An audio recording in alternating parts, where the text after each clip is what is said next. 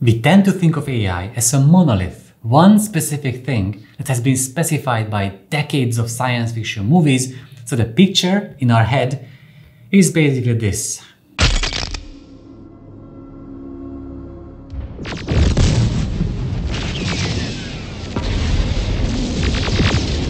But AI comes in many different shapes and forms, and frankly, chances are you use AI even today through social media's timeline filtering, Waze and Google Maps, Spotify, Netflix and Amazon. We are using some form of AI every day. But it's an invisible form, and it's no accident that we have false presumptions about AI because we can't really understand how it works by using Waze. But as you probably heard, the newest craze of the day is the AI-generated pictures. And I want to give you a little guide through how they work and how they give you a glimpse inside the mind of the artificial intelligence of today. My name is Otto Bertalan-Mescu, and you're watching The Medical Futurist.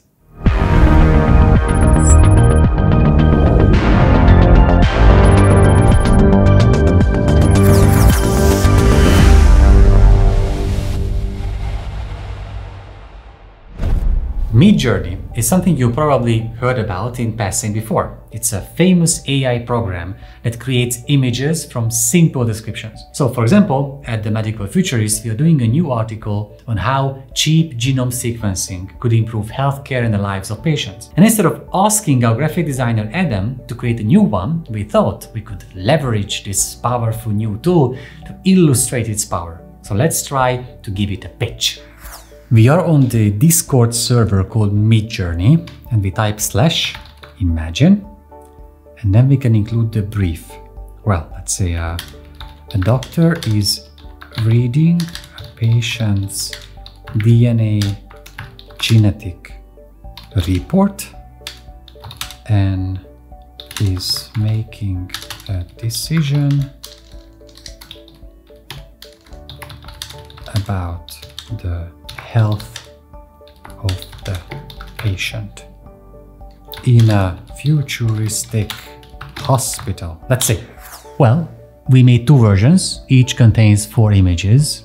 All of them have some sort of DNA report or genetic report in a futuristically looking hospital.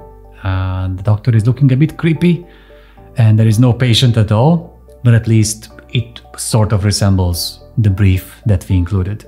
I wanted to show you this for 2 reasons. First, the way the AI trying to interpret your pitch is a fascinating glimpse into what it knows about us, the world, and how it translates it into visual ideas. But more importantly, the way I can use it to help illustrate my article is exactly how we in healthcare should think about it. Not as something that will take our jobs, but as a tool that can help us do the small tasks that bog us down so that we could focus on the important things that only we can do, like understanding the overall health of our patients and putting them on the right treatment plans.